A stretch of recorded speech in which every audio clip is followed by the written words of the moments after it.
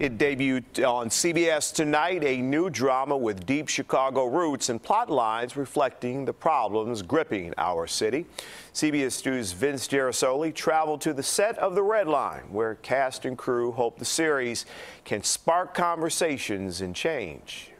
It would never happen to you. Tune into The Red Line, and you'll see the story of a deadly police shooting and its impact on those connected to the white officer who pulled the trigger and the family of the innocent black man who died. I have walked over hot coals for you. Visit the CBS Drama's West Side studios, and you'll meet a cast and crew of creatives anxious to tell the story. The holiday train. For Chicago is their home. In the fabric of all of its beauty is woven in profound segregation and redlining, and there really are two Chicagos. Authenticity is super important to us. Co-executive producer Erica Weiss has lived and worked in Chicago theater since her college days at DePaul. We are sort of separated and all together in Chicago, so we have shared struggles but very different experiences. With a storyline that resembles the Laquan McDonald shooting that gripped the city, 16 shots and Weiss hopes the Red Line could spark discussions that help us cope. Art and storytelling can make a difference and can open people's minds and hearts. You trouble? No.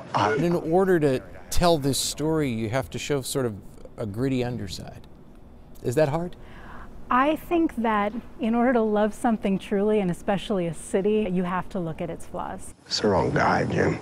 You didn't know that. We got a lot of stuff to fix, and I think the Red Line's going to start a great conversation. Actor Michael Patrick Thornton has enjoyed an international career in television and film, but still lives in Jefferson Park.